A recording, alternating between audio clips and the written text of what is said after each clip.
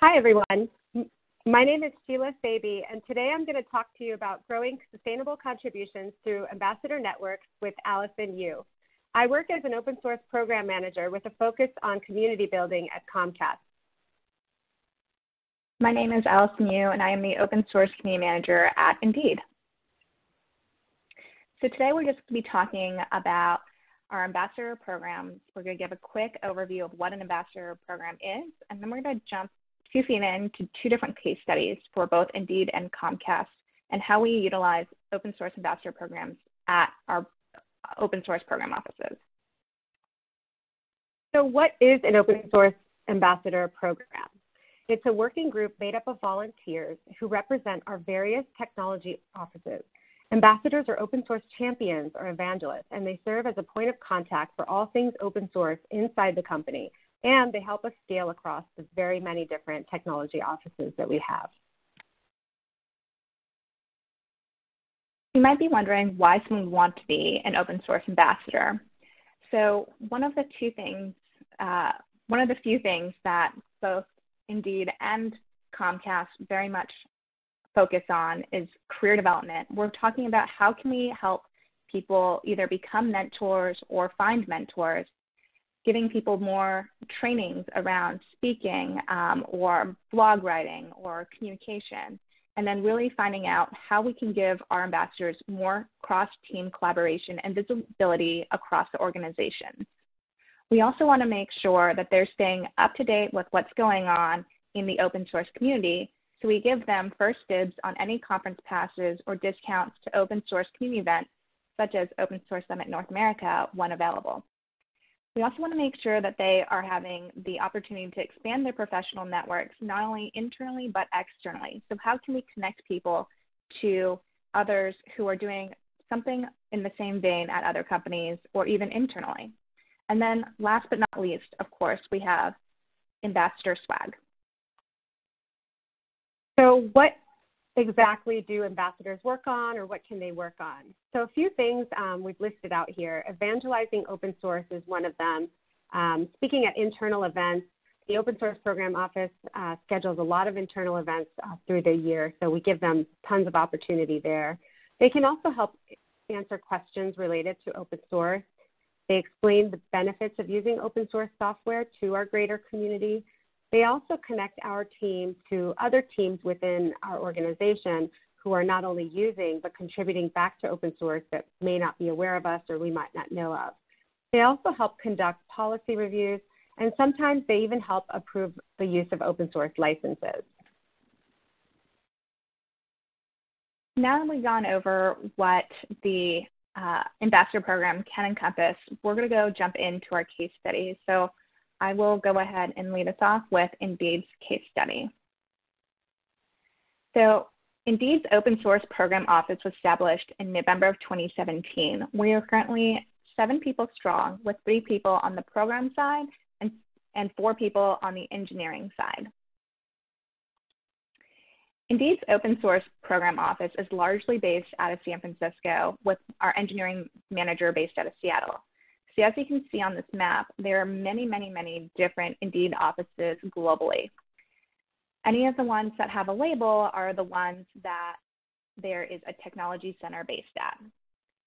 So as you can see, with so many different offices and us only being in the Pacific time zone, we felt that we needed to have more options for people to get their questions answered during working hours throughout the day when anything came around asking about open source. So we decided that we would have an open source ambassador program, and right now we currently have ambassadors in Seattle, San Francisco, Austin, Hyderabad, and Tokyo. So our Indeed's open source program office had a few goals that we sketched out for our ambassador program. One, we have a very strong focus on community sustainability. So we wanted to make sure that we were growing our internal community of regular contributors. This is one of our main goals, and it's something that I've been focused on since the beginning of my tenure at Indeed. We also wanted to help the Indeed employees who decided to volunteer for this program to grow their careers and their adjacent skills. So that might be anything from being a mentor to building out different programs or how to contribute to open source to even being a presenter at a conference. We also wanted to create opportunities for mentorship and skill growth every 6 months. So having rotating lead ambassadors at sites, at the different sites, where this is going to be the person to contact with any questions and to make sure that they were the ones who would have an opportunity to teach others about open source. We also wanted to highlight Indeed's open source work externally and increase brand presence by helping those who decided to be ambassadors, if they so desired, to have training to become open source brand ambassadors externally by speaking at conferences or by doing a podcast or even releasing their own open source projects. And then we, of course, wanted to streamline and expand opportunities for evangelism and highlight globally. So we didn't just jump 2 feet into a full-fledged ambassador program. We decided to do a proof of concept, which we termed the Ambassadors Light program. We time-boxed it to 3 months or 1 quarter, and that was Q4 of 2019. And we had one very, very, very focused goal, which was to double all contributor metrics across the board from Q4 2018 to Q4 2019. We had a pretty limited budget by this point. We decided that we would do this program in Q3, in the beginning of Q3 of 2019. So we weren't able to go back and ask for additional budget.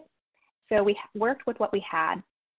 And then we drove ambassador signups purely by word of mouth. So we wrote 1 page on our wiki, on our internal wiki, about what we thought this program might look like. And we saw a flood of people asking how they could get involved with this program.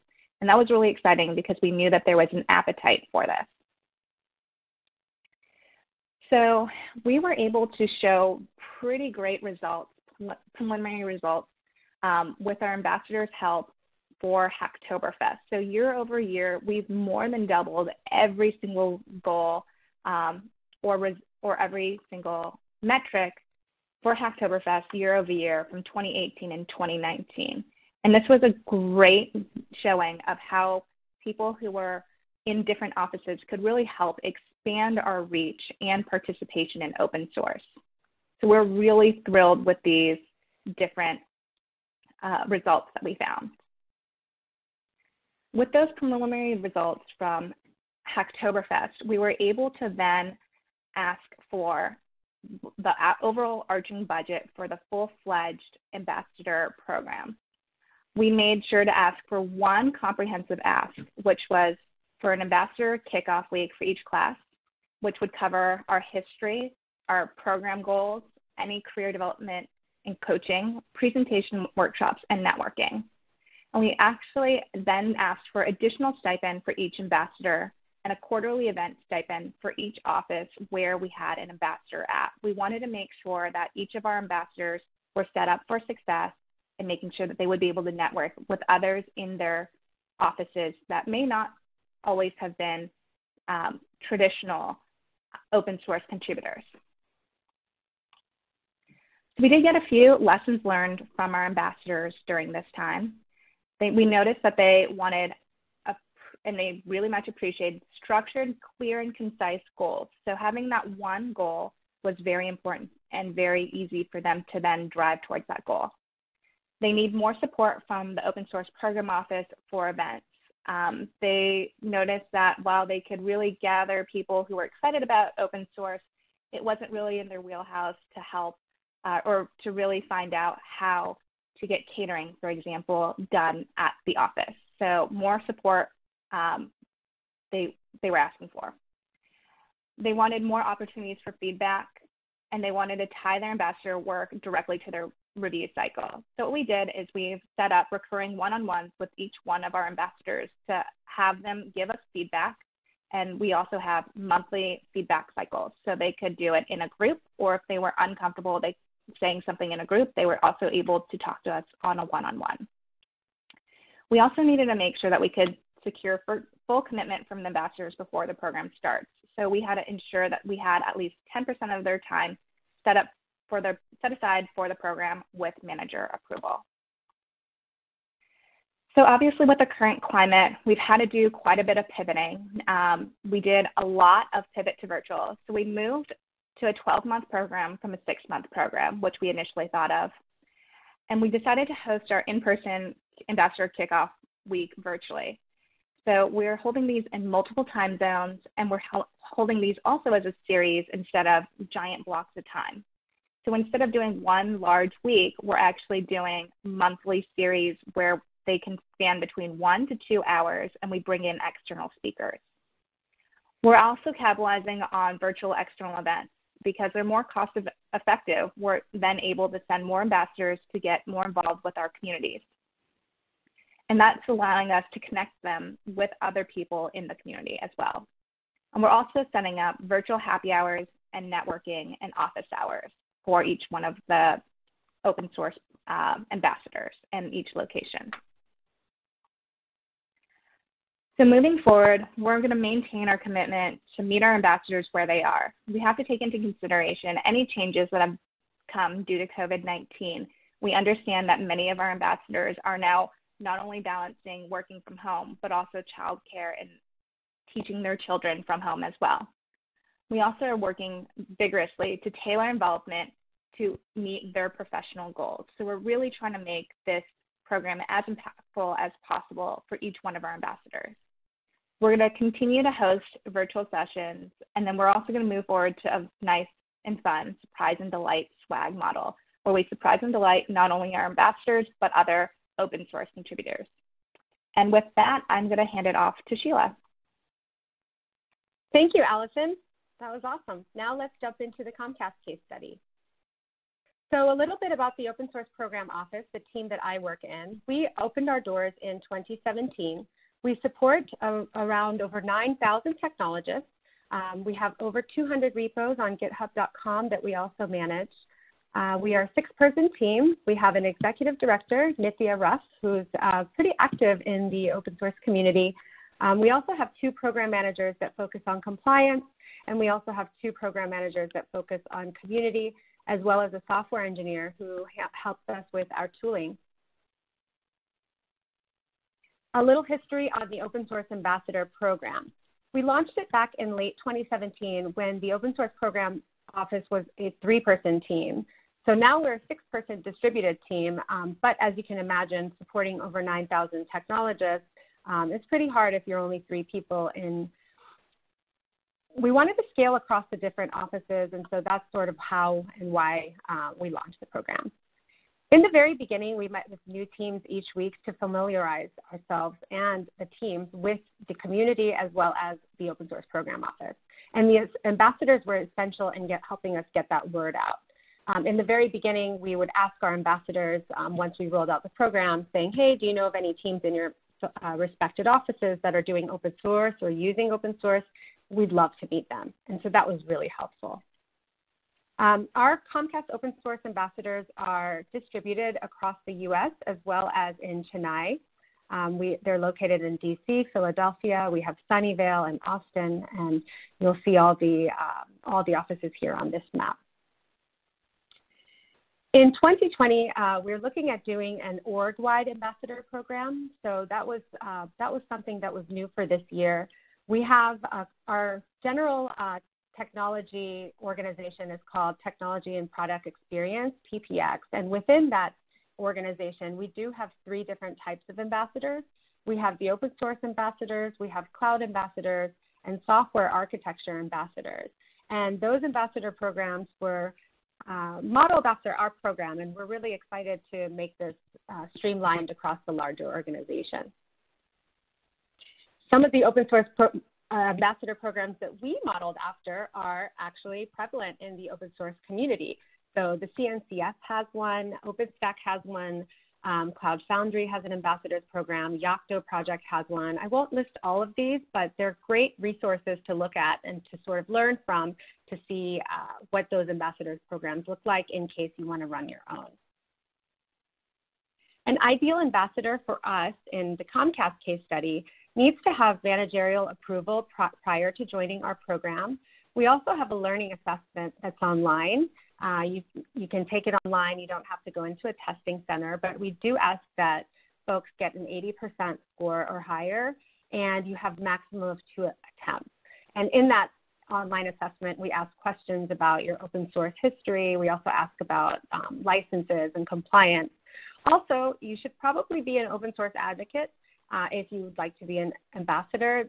Generally a good fit if you are an avid user of open source or if you're a contributor. And also, like I mentioned, having experience in an open source thriving community already as a maintainer or someone who is already contributing back is a great fit for us.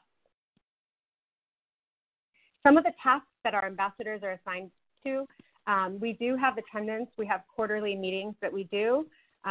We have also, we do these virtually as well, and we have 2 per quarter.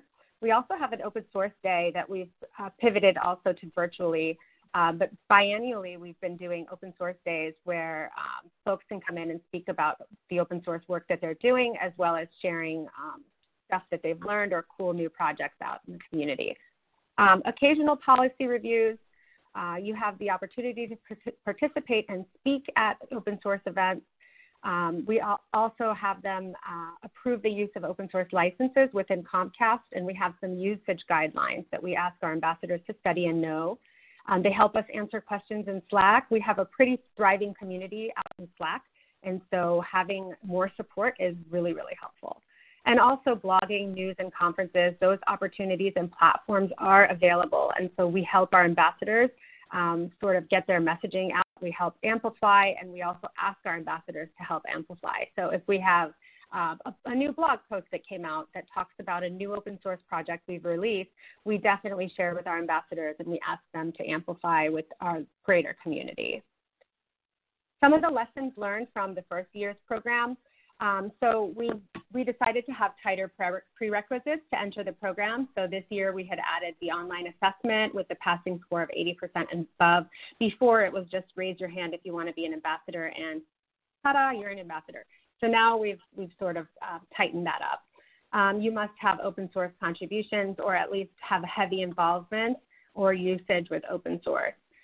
We scheduled 2 ambassador calls instead of 1 to accommodate the different time zones. You may have noticed we have a Chennai office. It's probably better to have 2, 1 APAC call and 1 US call, so that we can make sure everybody's included and they have the opportunity to join. More swag, that's always a plus. We also share our expectations with ambassadors beforehand of what we're looking for, make that very clear, and then provide training for ambassadors. Last year, we did not have any training or much mentorship opportunity, but this year we're looking at doing a lot more of that. And then generally just giving ambassadors more work to do.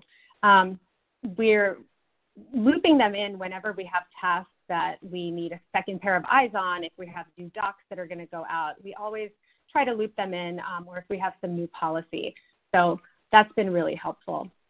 Some of our future plans, it would be awesome if we can get profile badges on Slack or some way where you can easily identify ambassadors online. Also, more opportunities to showcase our ambassadors and include them in our open source program office events. And then also having mandatory check-ins. You don't have to make it to every single meeting or every single event that we have, but just knowing that you're still present and available and interested in being in the program, checking in is really important. And now I'd like to bring Alison back as we conclude and take questions. Thank you. Thanks, everyone. Also, if you'll see on the screen, Shilla and I have also started a group for open source community managers where we can share and generate ideas, different playbooks, or any documentation for programs that we're running. So if you're an open source community manager or you're interested in joining, please go ahead and follow that bit.ly link and join us in our community. We're also very much looking forward to connecting with everybody and answering questions. And with that, we will join you guys in the Q&A. Thanks, everybody. Thank you.